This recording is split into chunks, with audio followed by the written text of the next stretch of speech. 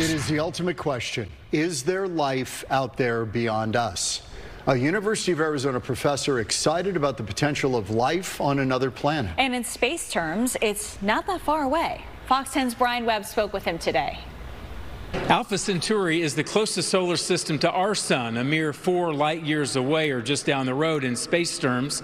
And one potential planet there is catching the eye of an astronomer at the University of Arizona down here on Earth. This is NASA's rendition of the possible planet in question, orbiting around Alpha Centauri A, a solar system with 3 stars instead of 1. Think the movie Avatar. A really fascinating system and the closest one to us, and it seems like there might be a habitable zone giant planet there. And going back to the movie Avatar, what would be more exciting is if there are moons orbiting this planet. This potential planet is interesting for several reasons.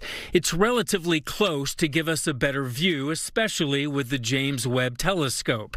And it looks like it might be in a habitable zone and come with things that life likes, like air and water. But it's this so-called Goldilocks range in which the temperature is not too cold, not too hot, where you can have liquid water and life as we know it. Kevin says if this is actually a planet, it's likely a gas giant, similar to Saturn and Jupiter.